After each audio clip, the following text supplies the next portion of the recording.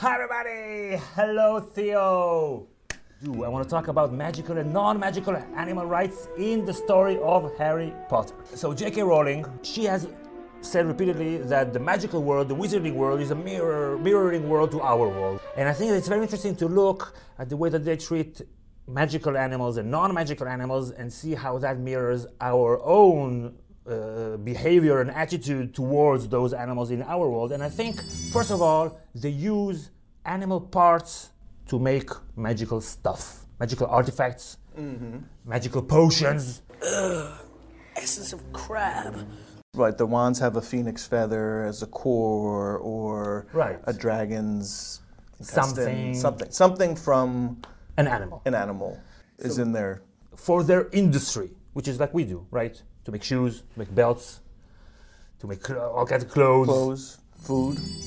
Yeah, I'm not. So they're eating the animals that we know, but they're also using it for like their mass production of stuff. Sure. So it's interesting is that they call it that they said that the phoenix gave the feather to Harry's wand and Voldemort's wand. Gave that the phoenix, whose tail feather resides in your wand, gave another feather. So you could say, okay, maybe the phoenix willingly gave it away, but you also say that the cow gives milk. I don't think she actually gives it. I think it's very much taken away.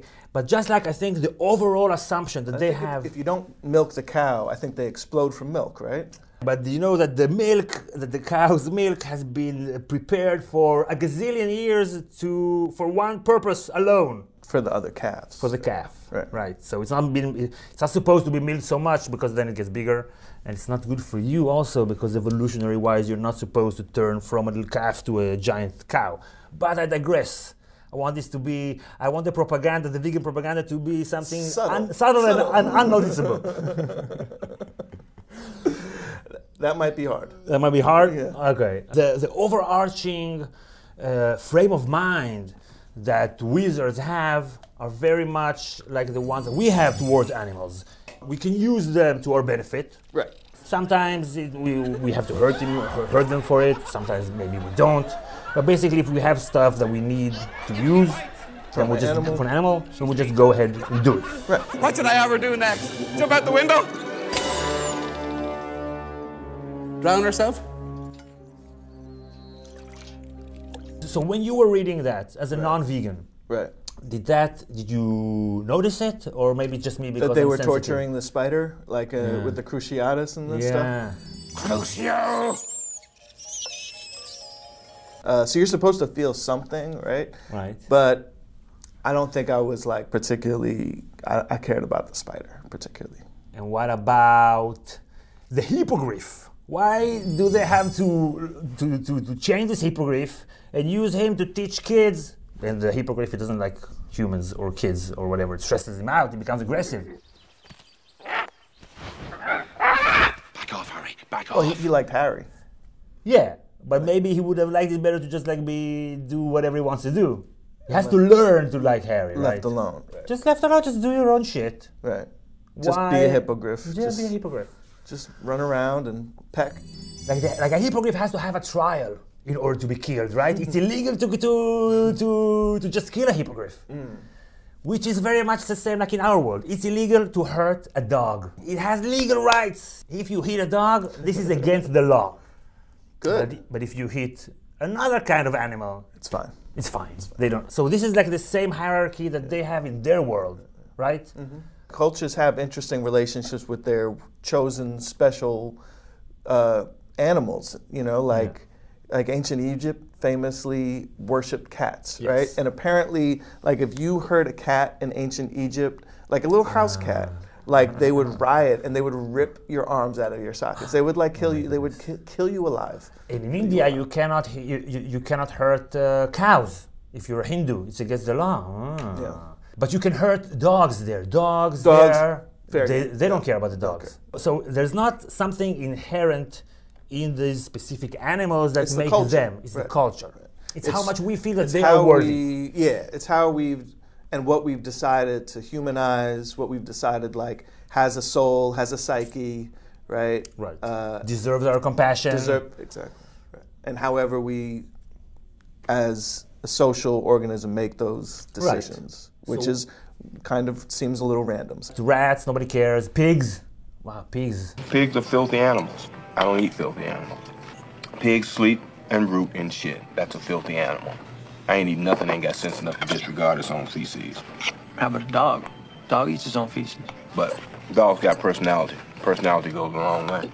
So by that rationale, if a pig had a better personality, he would cease to be a filthy animal. Is that true? Well, we have to be talking about one charming motherfucking pig. Chickens. What have the chickens ever done to us? Man, chickens and pigs, they got a tough road ahead in this world. Like in Harry Potter, they like rats more than we do anyway. In New York, like in New York, rats are like they're just part of the scenery, kind of. Right. But we definitely don't keep them as pets. And like Ron's like has a pet rat, and that's just like cool because that's a thing. Like you could have a cat, an owl, or a rat, Right. which is ridiculous. Ridiculous! Which is kind of crazy because first of all, an owl is amazing, right? Yes. Like having a pet owl Yes. would be amazing. Having a pet cat is pretty cool, but both of those things eat rats on a regular basis. In fact, that's like how they survive, right? So I don't know. You got some. Oh, that's a plot hole. A little bit. I mean, the fact that Hermione's cat was chasing the rat around. Yeah, In but that- that was because of the specific person that was this Right, cat. not right. because of pure evolutionary No. necessity. Right. Right. That yeah. Right, they were like, "What are you doing?" They were shocked. Yeah. They were This shocked. cat is chasing after a mouse. This is a crazy cat. What is this? What is this lunatic cat of yours, Hermione? But one thing about it being awesome having pet owls. So you know That would be very cool. that a lot of people took owls, free owls, and caged them and took them back home, or bought owls. Like the owl industry, Because of Harry Potter? because of Harry Wow, Potter, yeah. was very, very dangerous and disastrous to owls. Well, yeah. I mean, Like, yeah, they're like, just like booming. And they're basically the slaves of the wizards, the owls. They have to go get there, fly over there, do that.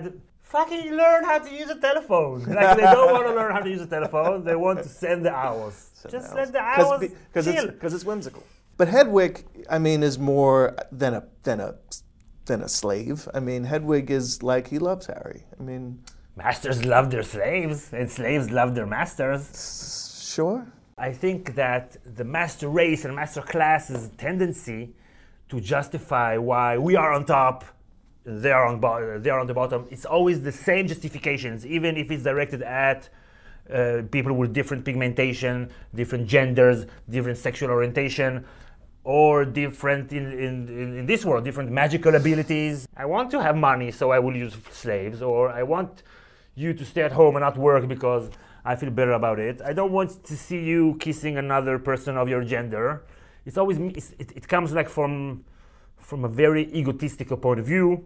If tomorrow they learn how to use a magic phone, then maybe they won't need the owls anymore.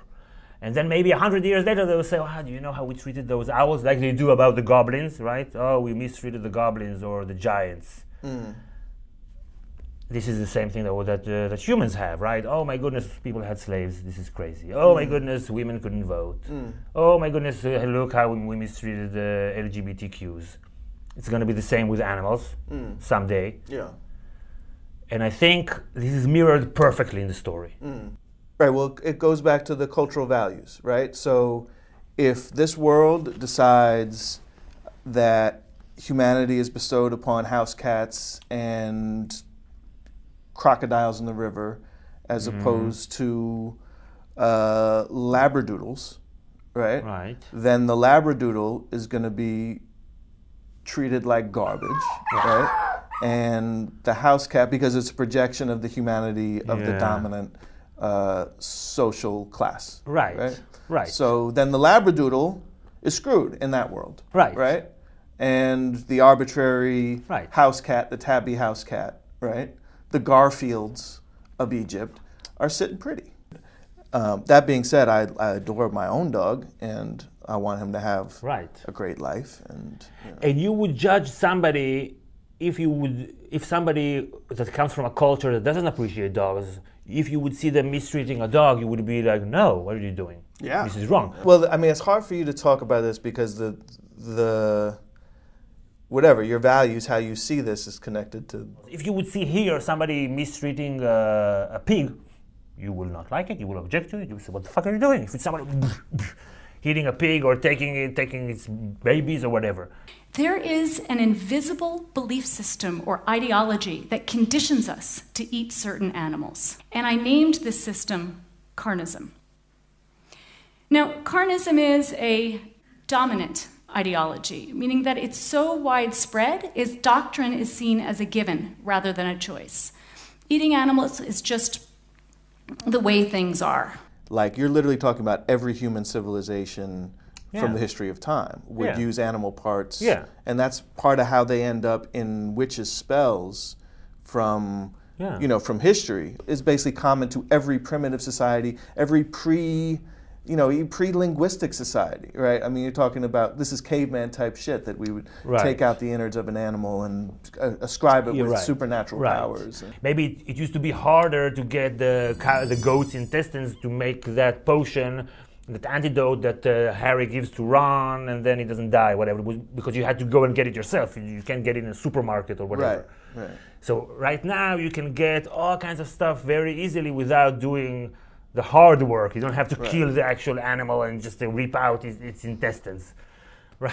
Because if you did, then less people would do it. Less people would do it for sure. So we talked mostly about like animals, magical animals, but it goes into magical humanoids, and that's something that is very, very apparent in the story, the rights of the humanoids, of goblins and house elves and giants. That's right. The civil rights issue, the underlying or background civil rights issues of the books is the treatment of humanoid creatures such as goblins and house elves and giants and dragons to an extent. But Hermione, for example, becomes this sort of activist for the rights of house elves, right? And there's always this weird tension between this idea that they are sort of enchanted to desire servitude, right? That it's in their nature, right? That's hard. Which is rough, right? But it's magic, right? So you're like, all right, well, if it's a spell, what do I know? Dobby has heard of your greatness, sir, but never has he been asked to sit down by a wizard. But it's also rough to see the characters that you love just like don't care about. Right, like Ron is like even Harry. Right, but Ron is low key an asshole the whole time, right? He's kind of a terrible dude a little bit. You watch the tension play out with Dobby. Dobby is free. Who's like the one house elf who expresses some individuality, right? Who wants to wear different clothes, who gets his freedom, who admires Harry Potter, right? He's so wired as an individual that even in the face of like brutal self-punishment, right? He still acts, right? He still chooses to do good things, right? You could have killed me! Dobby never meant to kill. Dobby only meant to maim or seriously injure. How dare you defy your masters! Dobby has no master. Dobby is a free elf. Which Dobby basically makes the case that all the treatment of all house elves is wrong. Wrong. Even though they don't agree with it. Even though they don't agree. The goblins, they used to be disenfranchised and they had to go into goblin wars, whatever, to get some independence. And the giants were mistreated and had to go somewhere else. And then they become a threat. Also, the goblins are now people say that they're not nice. So in Israel, we had like a movement of Mizrahi, whatever, Jews that came from the Arab countries. And they wanted to be, they said the white Jews are looking down on us, mistreating us. Supposedly everything is equal, but it's not the case. And the then Prime Minister said that they're not nice. So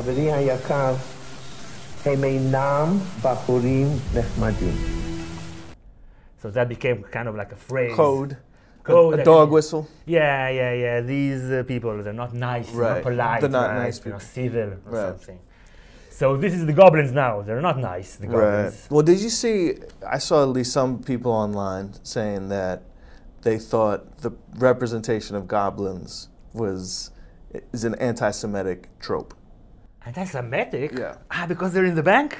Dude, They have I the nose? actually kind of found it insulting that, I mean, I know the person who was saying it didn't mean it this way, but the fact that they went there, I was like, that kind of made me angrier than anything J.K. Rowling wrote. That kind of irks me, that just the idea. But I don't know, maybe in the English psyche, maybe that's, I don't know.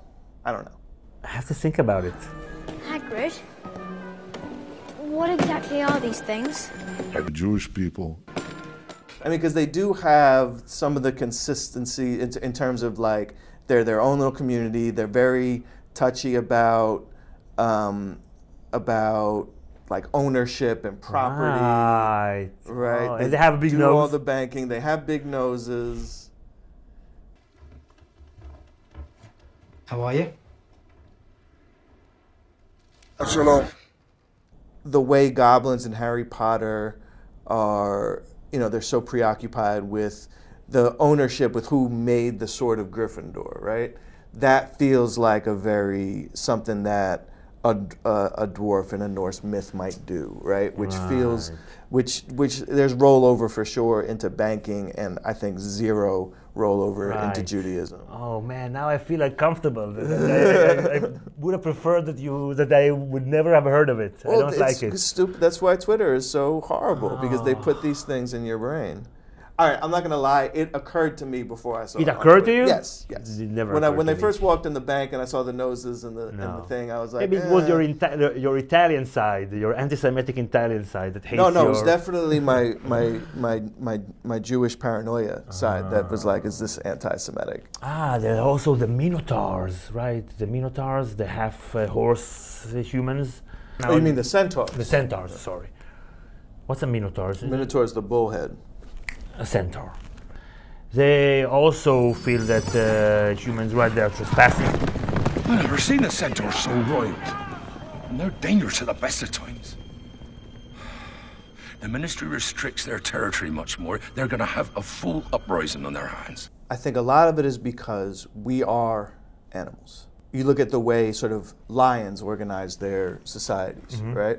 They have these extraordinarily specific borders in territories between them that look just like nation states. When you look at them, you know, they're often drawn by a river here, an invisible line there, and the sort of, you know, they have the male lions act as sort of enforcers, right? They'll sort of, you know, their job is to patrol their border and, you know, spray in their line, get their scent all around, right? So that every lion knows this is their territory, right?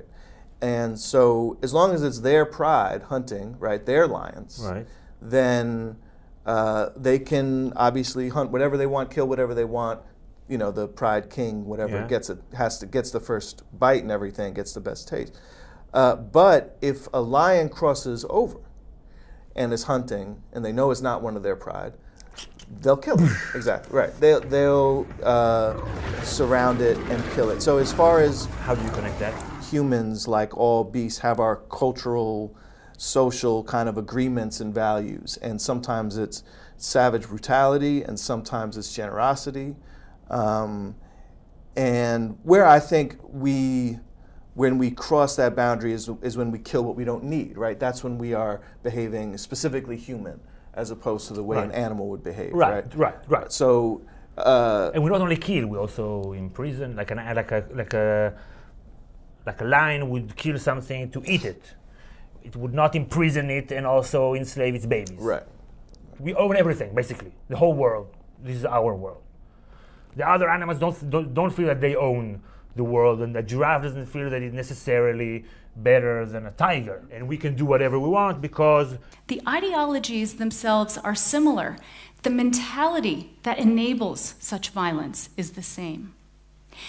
It's the mentality of domination and subjugation, of privilege and oppression. We're created in God's image.